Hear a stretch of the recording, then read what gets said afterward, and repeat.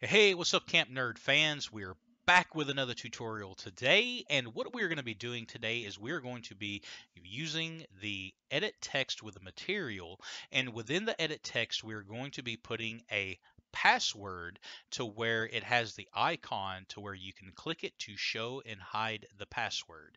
Later on, these tutorials will start building up, and then you'll be able to build a login screen to your application as well. So what we're going to do first is we're going to bring this to a relative layout, as you can see right here.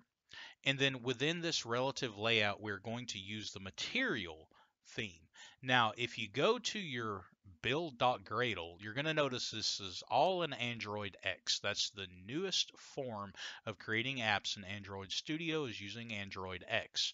You're going to look for your material, which is this right here. If you do not have this repository, then you need to add this dependency, and you can type it and put it in right here. It's com.google.android.material material 1.2.1 as of today, December 11th, 2020. That is the newest version.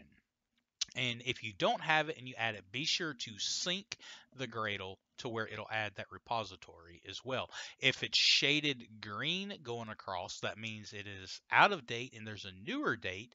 Just click on that green and there will be a little bubble come over here.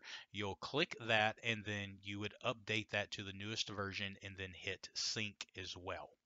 All right, so now let's get back to the tutorial of adding this password. So what we are going to do is we are going to add the material.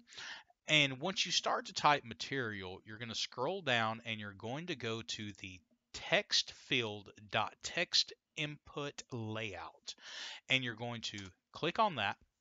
You're going to set the width as match parent and the height is wrap content. And you're going to close it off without the forward slash.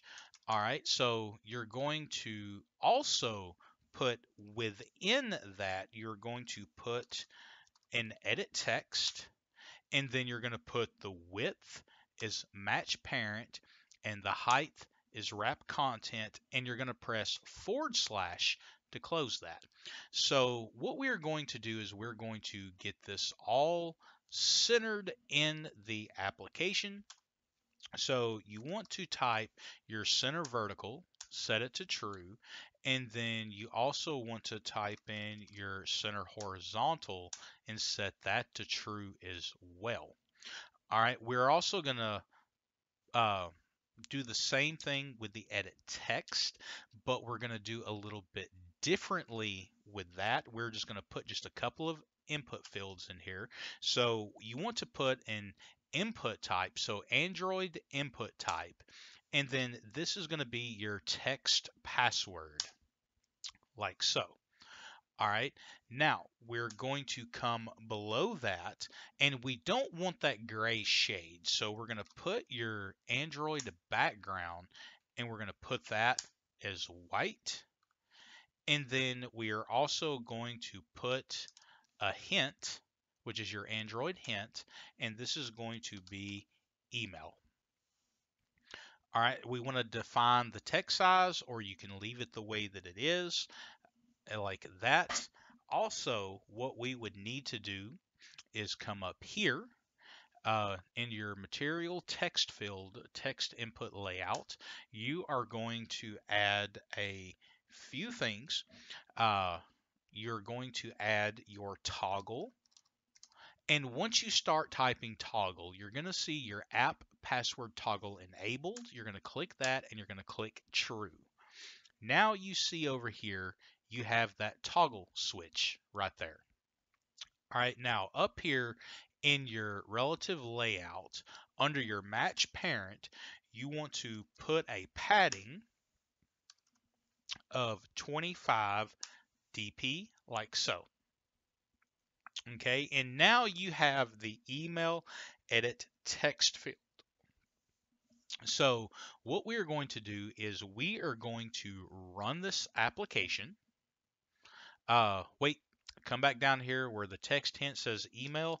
That should be password, like so. All right. Now we are going to run this application.